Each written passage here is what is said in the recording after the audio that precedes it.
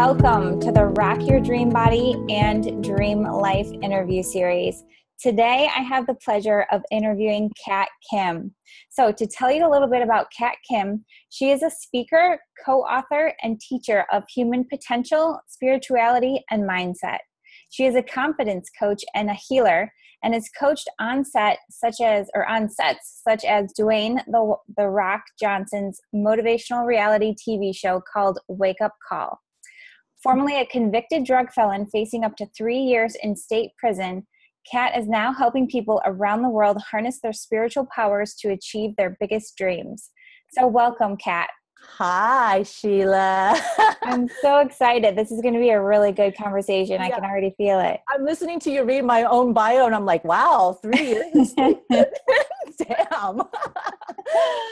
Well, I'm sure we'll touch on that. Yeah. But so why don't we just start out by talking about like how I know you have quite a journey, both in terms of rocking your dream body and your dream life. So why don't you tell me a little bit about that journey of getting there by your definition? Sure. Well, all of this kind of started, I think, when I was 6 years old, when my mother started feeding me diet pills. And I don't remember if this is something I had asked her to help me do, like help me lose weight, mom, or if this is something that she wanted me to do. But it really doesn't matter, right? I just remember being barely able to reach over the countertop, and I had my hands up and I was looking up, and she would take these diet pills, and they were from China actually, and she would be cutting them in half. And I would ask her, why are you cutting those in half? Why are you cutting that? And she said, well, these are for adults. And since you're a child, you're only going to have to take half of it. And so I just took it. And I think, you know, since that's my earliest memory, I really do believe that was kind of the beginning of a lifelong struggle of self-image issues, confidence, body issues, all of that. Yeah. And of course, I grew up in a very abusive environment at home, and one thing led to another. I started rebelling really at a young age, and I started drinking and smoking and doing smoking pot when I was 13. And then by the time I was 16, I started doing hardcore drugs. And then by the time I was 18, I was dealing cocaine. And one fateful day, I was so crazy. I can't even believe it sometimes when I share this story. I was transporting cocaine from Washington State to California. And one day I got off the plane in California, and this was Oakland, Oakland, California. And, you know, really, really long story short, I got caught. And I went to jail and in Oakland, California. And, you know, you would think that something like that would wake me up, right? Like I would be like, oh my God, I've got to change my life. I've got to do something. But I cared so little about myself and my health and my body that I didn't care at all what was happening with me.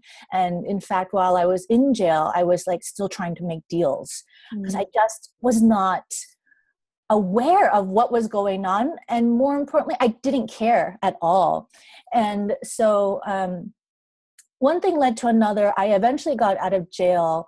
And the thing, though, is this entire time, I really, really struggled with my weight and the way I looked. And I hid beneath really, really baggy clothes, and I never did makeup. And I was just walking around like I was the ugliest, meanest girl around. And I was such a bitch. It was horrible. I was mean to other people. I was mean to myself. And as you know, when you put that energy out there, that's what you're going to get back from you, from the world around you. So I continually put that energy out there. I continually told that story, and I continually received information that validated all of my beliefs to be true, that I was indeed ugly. I was fat. I was unworthy. I was unworthy of, you know, my dreams. I was unworthy of healthy relationships, all of the above. And eventually I cleaned up. Okay. Like I said, I got out of jail and I actually went to rehab, and I cleaned up, and I stopped the drugs and I stopped the drinking. But this core insecurity that I lived with since I was a child, that continue to exist. And this evolved into getting into really toxic relationships with emotionally abusive men. And so of all of those things, that was really the hardest for me, being in a relationship with someone that you think you love, and they are ridiculing your dreams and just putting you down. And it wasn't really until one day, and this was like, I had become super depressed by this point and very overweight. And I was in an emotionally abusive relationship. And I was walking down my apartment hallway to the elevator. And across from the elevator door, there's this really big mirror. And I was walking to the elevator, and as I was crossing the mirror, I caught a glimpse of a woman. And she was overweight. She had really, really bad cystic acne, and she looked really depressed. And even in all of my depression and self-hatred, I looked at her and I was like, oh my God, at least I'm not that bad, And of course, lo and behold, I realized in that moment that I was looking at myself. Mm-hmm. I had become so disconnected from who I am and who I wanted to be as a woman and how I was actually living my life at that moment that I didn't recognize myself in the mirror when I saw myself. And that was the moment. It wasn't the drugs. It wasn't the jail. It wasn't the boyfriend. It was that moment when I didn't see myself that I realized, and I made a decision that I would do whatever it takes to become the woman that I wanted to be. I wanted to be beautiful. I wanted to be sexy. I wanted to walk into a room and have people notice me. I didn't want to be an invisible person anymore. No one remembers me from like junior high or high school. Like no guys will ever remember who I am. But, I wanted to not just walk into a room and have people notice me for what I look like, but I wanted to have that presence. Mm-hmm. And I wanted to be somebody who's doing something in the world. And as I stepped onto the elevator, and this is kind of dramatic, but as the elevator door was closing and I was looking at myself in the mirror, I was like, this is it. This is the last time. Yeah. And it really was. I came back home that day and I sat down and I wrote down my new story for how I wanted to be and live as a woman. And it was all those things. I wanted to be alive and sexy. I felt like it was so shameful to be sexy or to even want to be sexy, and there's all that stigma around that. And I wrote this very specific vision down. And after that, I really I did everything. I studied everything under the sun to make this happen. And I became a certified image consultant, right? So I learned about body image and style and colors and skin color and just everything, style and all of that to figure out how to change myself on the outside. And that led me into life coaching, because I wanted to understand how the mindset works, the psychology of our mind, and why do we behave in such a way. And this led me deeper and deeper. Then I became a personal trainer because I wanted to understand what the physical body goes through to undergo transformation, as you know. And interestingly, this quest for transformation on the outside just kept taking me deeper and deeper, and it led me into this world of spirituality. And I just became obsessed about learning about spiritual laws and, the law of attraction and law of compensation, all of these things. Like I wanted to know, how does change really happen? How do we really create? And now I'm on the path of, I can't say it. I can't believe I'm going to say it. So I'm going to say it. I am on the path of ministry. I love it. Oh my God. I still can't believe it. It feels so awkward coming out of my mouth. But this is not about like Bible thumping at all. This is about the truth that I'm seeking about who we really are, where we come from, and the real power that we have to create what we're supposed to create, not what we want to create. I think this is where people get confused. because we all see images in magazines. We see beautiful women that are shaped a certain way. We see very successful entrepreneurs that are making 6 figures, 7 figures, 8 figures. And we think that that's what we're supposed to do. And we strive to do that. And not that we can't have those things, but there's a deeper purpose for all of those things. And that's where we really need to connect with when it comes to real drastic and lasting transformation. That's so good. I mean, so there's so many layers to what you just said. So I guess I'm going to try to go through them like one by one. Sure. So when it comes to transformation, and especially like, you know, for women, when we want to change the way that we look because we believe it will help us to feel the way we want to feel. Yeah. It's almost like there's layers of stuff that we pick up over time, like when we're younger, like you were saying, you know, taking the diet pills, like feeling like I'm not good enough. And then maybe the next layer is you learn, you know, for a lot of women that I work with, they learn that it's shameful to be beautiful. Yes. That, you know, I will receive unwanted attention. So then that's a layer. So there's all these layers that block us from getting those results or being able to achieve it because we just sabotage ourselves. Totally. We are conditioned through our upbringing, through our environment, through the media, movies, TV, web, magazines, through religion, through education, even through our government. Everything that is outside of us is information that we're consuming. And we're constantly being conditioned to think or believe that there is only one way to be beautiful or one way to be successful.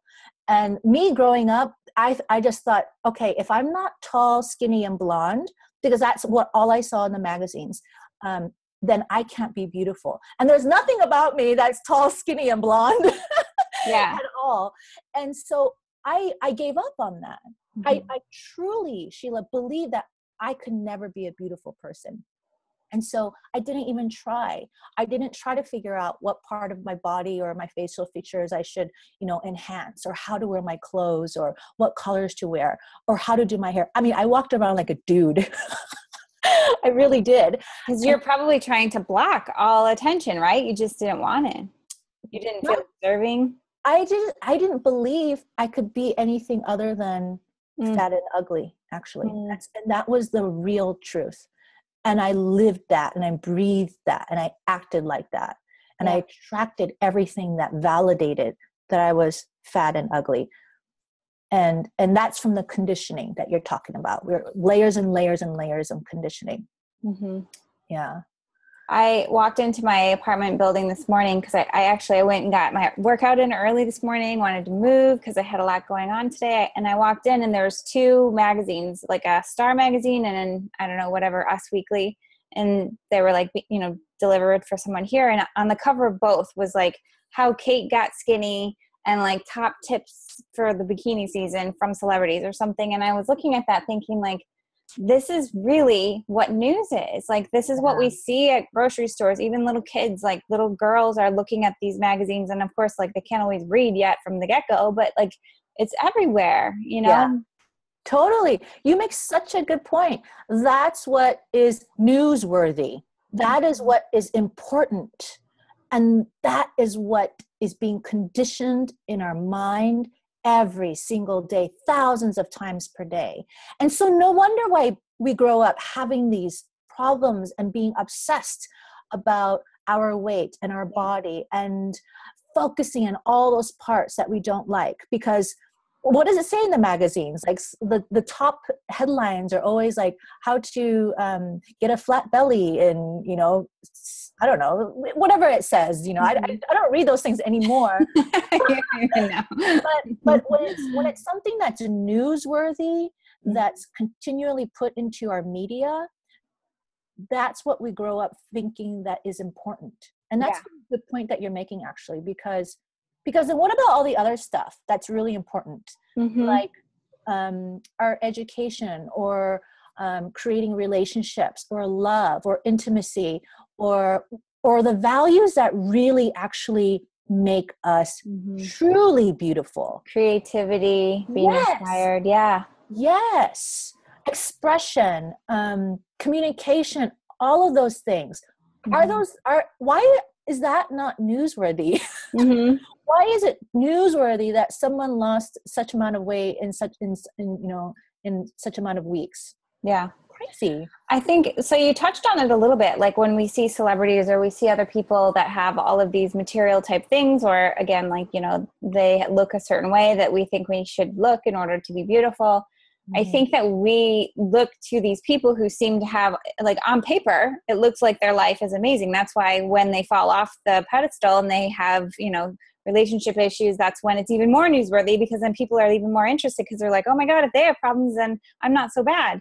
But Yeah. I think that when we look at these people, we think if I achieve what they achieve, I'm going to be happy because they look happy, or, Right. money makes everything easier. And I think in some cases it does, but it's not like, we don't really want what they want. We want our version of our own story. Yes. And if we can put our focus there, it's so much more empowering. Yes. So if you're working with a woman who's like, gosh, I love what you're saying, I want to have that level of confidence. I'm going to shut my window. I want to have that level of confidence. I want to feel that way, but it's been so long since I felt that way. I don't even know where to begin. Yeah. What would you say? Such a good question. And this is where we actually begin, because again, because we are so conditioned to focus on what's outside of us and other people and how they're doing, that we aren't trained to think about what we really want. We are not taught to think about what is truly important to me in this life, in this lifetime as I'm living. What do I really want to do? How do I want to be of service? How do I want to feel every single day? What qualities of life do I want to exude? And those are the kind of the questions that I start probing them with, because now we're going into their true essence, who they really are at their core, and drawing that out. And that's who you are on the inside, not how you look on the outside. And, some people call it values, right? I like to call them God qualities, because you can call it God or spirit or universe. It doesn't matter. But for me, the way I like to believe it is that there's a specific way that spirit source wants to express through me.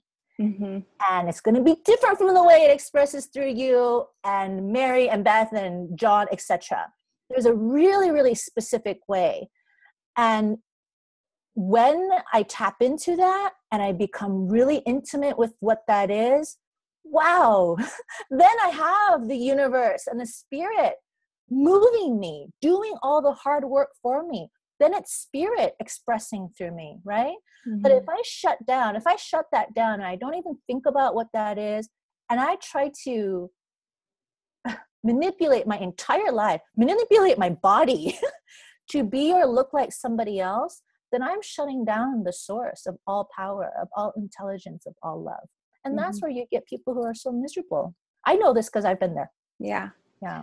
And for women who, because I've had, this is part of what I do too, is like we start out talking about health, but ultimately the conversation goes to this idea of living your purpose, whatever that means to you as an individual. And sometimes they'll say, like, women will tell me, well, there are already so many women doing what I want to do. Like, what makes me different? How do I know that I have something unique to share?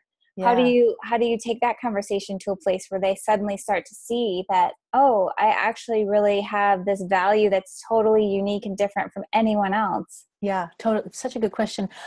Again, I draw them to their awareness to the fact that they are once again looking outside of them. They are comparing themselves to people around them, and that's the conditioning. That's what we've been taught to do. Hey, look at me. I'm fabulous. Here's, spend $30 a month and you can be like me. That's kind of the culture that we're in, right? So what I do is I help them to kind of recondition their mind to start looking at themselves, start looking inwards again.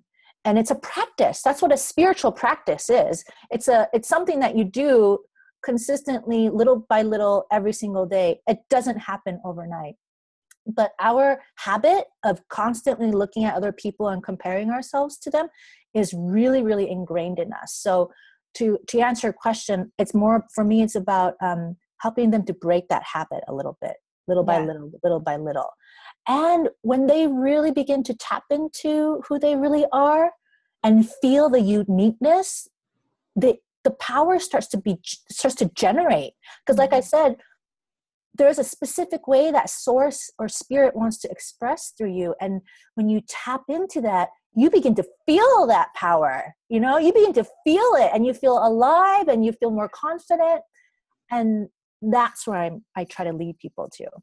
It's almost like a light switch. Like when you flip that switch on, which maybe for whatever reason you've flipped it off for a long time. Yeah. You start to feel what that feels like, to let that it's almost like, I describe it as like love, and it's like flowing in and out and through and everywhere.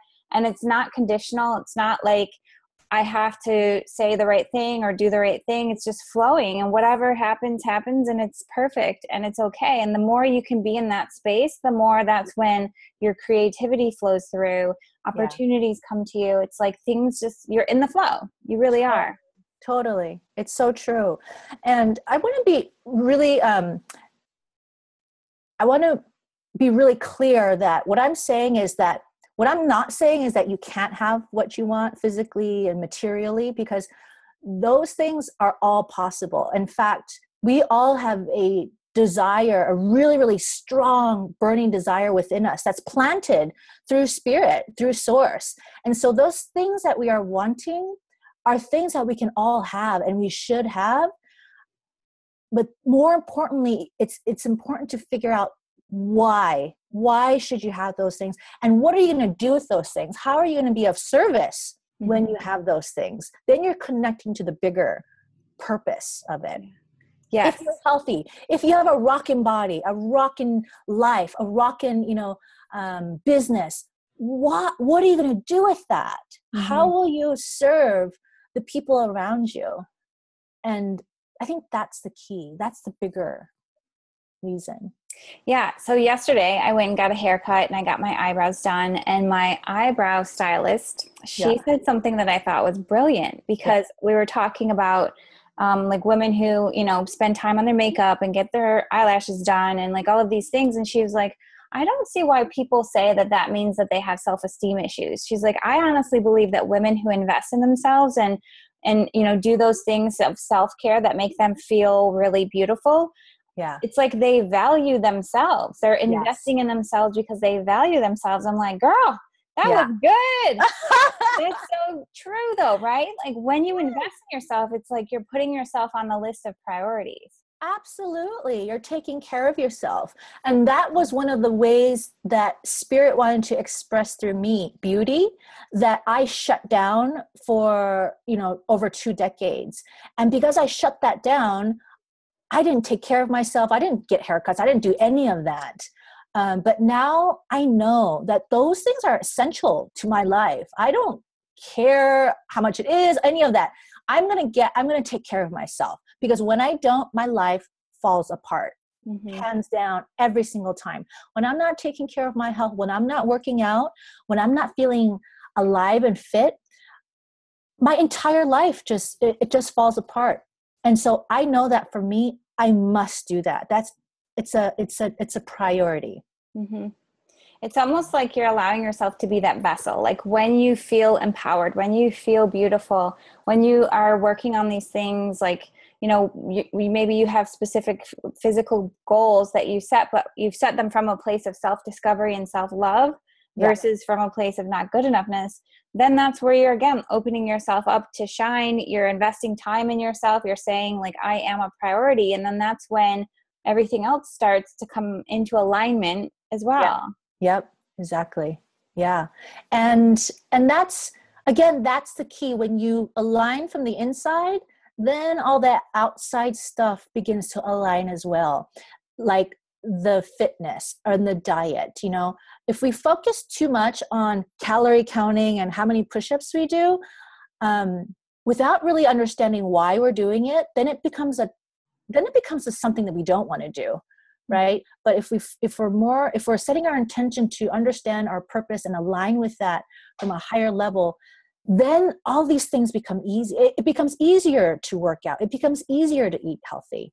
Yeah. And that's the misconception for me. I'm on this big mission now to like teach people that we have been lied to. It does not have to be hard. It does not have to be hard. We have the power of the universe backing us. Are you kidding me? That's like the most extraordinary thing ever. We need to learn how to leverage that and use that and make things easy and delegate the hard shit to our higher power. Yeah. And when we don't do that, when we don't do that, we're trying to do everything by ourselves. And that's when things become hard. It does not have to be hard at all. I think I just realized what is like the theme throughout every one of these interviews. It's the spirituality part. It's this connection to that higher source that I think has been missing or is missing for a lot of people when they try to just do it all themselves. You know, it's like, give me the action list. I'm going to go into masculine mode and like make this shit happen. Yeah. Leaning back and knowing like, yes, okay, I have support. Yes. I have like troops. I have, my fairies of the universe or God, whatever whatever that is that you call it. Yep. We have that too. And we forget, we just chop that off and we, disconnect from it. So true, Sheila. And that should actually be the first thing that we connect with. That power that it's like, I think when we were talking, what analogy did I do? It's like our iPhone plug, right? When we charge it, we never forget to charge our phone. Make sure our phone is charged no matter what, right? So we're going to plug that in every single day because that's where the power source comes from. Oh my God, that's so good. Right? But our power source comes from spirit, universe, God, Father, Mother, God, whatever you want to call it. Mm-hmm. And if we don't charge ourselves, where is that power going to come from? Then we try to generate it, and then life becomes hard. It's so important to plug in like every single day. And that's what we call a spiritual practice. 10 minutes a day even. So, and I know like spiritual practice has different definition or meaning to everyone, but like what are some of the ways, again, for a woman who's a busy corporate woman or a mom who's trying to handle the household and the kids and everything else, what are some of your favorite ways to suggest that they can like start some sort of practice for themselves? Yeah, I think first and foremost, it's important to realize why it's important. Otherwise, it becomes another item on the to-do list. Right? Oh, I got to meditate for 5 minutes. Oh my God, I didn't do it. Oh, I'm never going to get it. Something's wrong with me. But again, if you really take into consideration that you've got to plug in and charge. You are an iPhone, people, and you need to be charged every single day. Yeah. Otherwise, you're going to run out of juice. When you take it from that point of view, then it becomes a priority, something that you do. And everyone is different where they are in their spiritual path. And you're right about how people have different ways. My suggestion always is to make it easy. Again, make it easy. If you're just starting out, shut down for, 5 minutes, 10 minutes. If you have kids, oh my God, how hard is that, right? So maybe even 2 minutes. Whatever seems easy for you to do in that moment. What does Abraham say? The next logical step, right? Right? So find the next easy logical step. You don't have to go into meditation for 15 minutes, 30 minutes a day, right off the bat. Find what's easy. Yeah. It's the same with working out, right? Like exactly. Yeah. I was going to say that too, like whatever, I'm not going to expect you to go from 0 to 60 with your workouts and with your nutrition. That's why I incorporate a nutrition plan. Like I have a nutrition line that I use with my clients because it makes it very easy. It's like once you have something that you can say, okay, this works and this I'm winning, like at least I did that today, then it releases that resistance it that you have when you feel like I'm not doing it good enough, because that's usually the mindset that we're spinning in. And it Yeah, gets you into that alignment where you can allow yourself to make even more positive decisions because you feel like you're doing well and you're making progress. exactly. Totally. So any sort of step forward, any sort of thing that helps you to get into that mode of like, I'm winning, then you're going to do even more things from there. Right, because you're putting the energy. So the way that we communicate to the universe is not through our words, it's through our feelings, through our emotions. And when we have that feeling of, oh wow, I succeeded today. Yeah. I completed this thing today. I did something today. Then that's the message that we're sending out, and then we will receive more of that same energy. Mm-hmm. So it's really important, even if it's little tiny wins, to be aware of when you have them and acknowledge it and savor those moments, no matter how small, Yeah. they are. And not everything works for everyone. I think that's the thing. Exactly. Like you have this tool belt of things you can use. You can use for nutrition. There's different options for Yeah. tapping in, tuning in. Like you have meditation. You can literally, if you wake up and you said 5 things that you appreciate for the day, Exactly. that's a win, you know? Yeah. So you don't have to be hard on yourself. Like, well, I have to do it this way. And if I don't do it that way, it's wrong. It's like, no, what feels good for you right now? So you can start really creating that positive momentum. Yep, exactly. And to always remember, it's important because you got to charge like an iPhone. You got to recharge your phone. You got to recharge your energy. And another thing I tell them, Sheila, though, is if they're really struggling with that, and if I feel that adding a practice like that is making them overwhelmed, then what I have them do is actually the practice is to begin taking things off their to-do list. That's what I have them do as their spiritual practice. If they're feeling overwhelmed, I ask them, what's one thing you can just take off your list for now? You can come back to it, you can add it on later, but what can you take off for now? Yeah. I think that spills over into confidence too, right? Because when you constantly feel like you're not getting everything done, you feel like you're not winning. Like, you know, but when you do, if say you have 3 things on your list that are your top priorities for the day, you get those done, then you're building that confidence in yourself. Yeah, exactly. And again, we are conditioned over and over to think and believe that we need to be like superhumans. You know, you see the magazine, Supermom, how this model does this and runs a multi-million-dollar business and lost 20 pounds and da da da da. Like, stop. Mm-hmm. We think that we have to be constantly on the go and doing. Mm-hmm. And that's simply not the case. It's not about doing. It truly, truly is about being. Yeah. In order to manifest your rockin' body, your rockin' life, it's first and foremost about being that, not doing things to get there, but being that person right here, right now, Mm-hmm. right here, right now, and over and over. Have you read The Desire Map? I have, yeah. Uh-huh. It's kind of the same thing where you decide like, okay, so what are those things going to help me to feel? Like, really, what is it that I'm trying to feel? And when you determine that, then you can start to design your life around feeling that way right now while you're on your way to wherever you're going. Yeah, exactly. So what are some other ways when it comes to confidence, like building confidence right now? What are some of your go-to tips for women? Good question. Around, it always comes back to connecting with source and really, really becoming intimate with source, with spirit, knowing how this massive, infinite power and intelligence wants to express through you.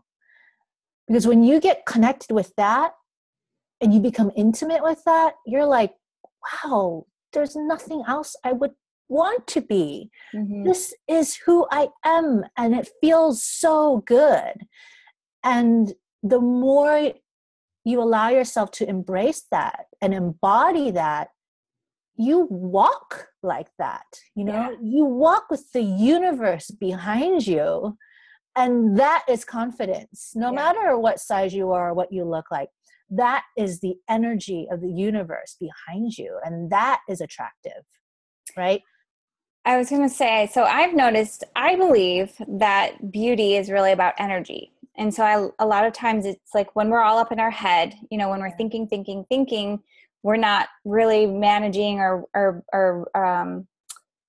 I don't know, expanding our energy. But when we get into our body, when we do these practices that help us to connect with that source energy or that part of us ourselves, that's our spiritual side, it expands our energy. And when you walk out into the world with your energy, you know, like full bloom, you know, walking with just feeling like you're expressing love and you're glowing, that's what's attractive, I think. That's totally what's attractive. And the thing so again, we've been conditioned again to think that attractiveness has to do with our physical appearance and our physical appearance alone. But actually, when we meet another human being, there are many things that are happening. We're processing several things at once. We're processing, yes, their appearance, but we're also processing their body language and their behavior and their communication. And these can be tiny, tiny movements in their forehead or in their eyes or in their smile. All of that, some people call it intuition, you can call it science. That's how we communicate, not just with our appearance alone. So when you are thinking about how much life sucks, and, you know, why are my thighs touching? And how come I ate that chocolate cake? That energy comes through a little tiny movement in your mouth, you know, or a lack of like sparkle in your eye. And people intuitively at their gut level, they pick that up. Yeah. Pick it up. But if you are just, you know, in the moment and you're just thinking about, wow, I've got the universe inside of me right now, moving me. It's in my blood. It's in my veins. It's in my muscles. I feel so good walking down the street. This air feels good on my skin. I feel so blessed to be doing what I'm doing. Yeah. And that, you know, that energy just exudes. And people, again, they pick up on that automatically. Without you saying one word, people will pick up on it. Yeah. It's true. It's almost like a fun experiment to just say, okay, so yeah, I know, you know, meditation, whatever is important, but I'm going to do it just to see what happens this week. You know, if that's what gets you to do it, like if that's your thing to get you started, then do that. But you're going to notice, like, people will respond to you differently once you start working on the energetic side of things. And really what that is like leaning back into your feminine, getting into that receiving mode. I mean, that's another thing that's been coming up a lot in these interviews is this idea of the feminine, like receiving. We don't allow ourselves to receive. We don't feel worthy of receiving. And the more you open yourself up, the more you will receive. Absolutely. Absolutely. And just a side note here, the law of attraction is a feminine energy. It is a receptive energy. And what we command into the law is more of a masculine energy. So it's pointing something, or we're commanding, we're putting forth some word or desire. And then the law is feminine and it receives. Always, always receiving. The law receives without any discrimination. It doesn't matter what you're commanding into it. It just simply receives. And then what comes out of that is the creation or the form. Yeah.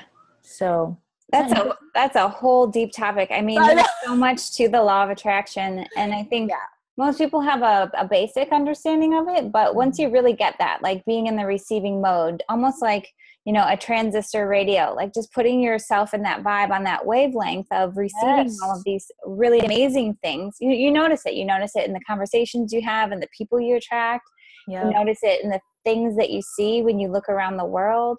You know, you see abundance versus lack, and it all has to do with you, like what, you know, your focus is on. Yeah. And what you're willing to receive. It's totally, what you receive right now is what you are allowing yourself to receive.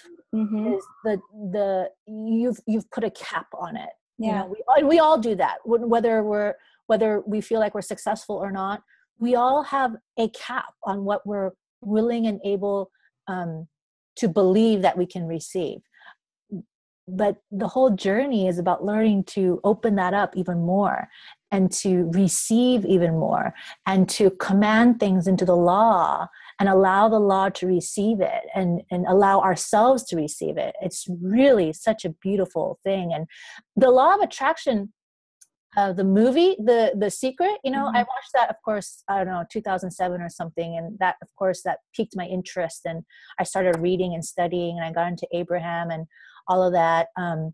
But the reason that I'm in ministry now is because my quest for understanding this law has brought me here. Yeah. It's taking me to reading like these ancient texts. Like, this law is not something that the movie The Secret discovered. This is the law. This is the way it is. And it's everywhere. It's been existing since the beginning of time. Mm-hmm. And this law is such a beautiful thing. It just receives our command. That's it. I was just gonna say, have you read the book The Game of Life and How to Play It? Mm-mm. That's Florence Scovel Shinn. Yeah. And that was really good too. She goes into like the Bible and she explains the Bible and like what her interpretation of it is. And same thing, like, like looking at it from the sort of law of reciprocity, law of attraction, that kind of a perspective. So yeah, very cool. I'll have to check that out. Yeah, I love that stuff. So, I mean, this interview, I feel like it went by so fast, but I just want to make sure we covered everything. Like, was there anything that we didn't talk about today that you feel like you wanted to make sure that we shared? I guess just to wrap this up, and the main point of all of this, because we've been talking about the law and that it's receptive, right? Mm-hmm. The biggest point out of all of this, I think, is that because the law is receptive, it is waiting for us. It is waiting for our command. Mm. It is waiting for us to put something into the law. And actually, we've always been putting things into the law. And what that is what you see around you. That's what you've been putting into the law. So if you don't have money, if you're not healthy, if you're miserable, that's actually what you've been putting into the law. If you are healthy, you have success, that's what you've been putting into the law. But this law is waiting for us. And so the point is it's our job, it's our duty, it's our privilege to command things into this law, the things that we want. And to know how to leverage that and actually take action on that, that's such a powerful, powerful thing anyone can do.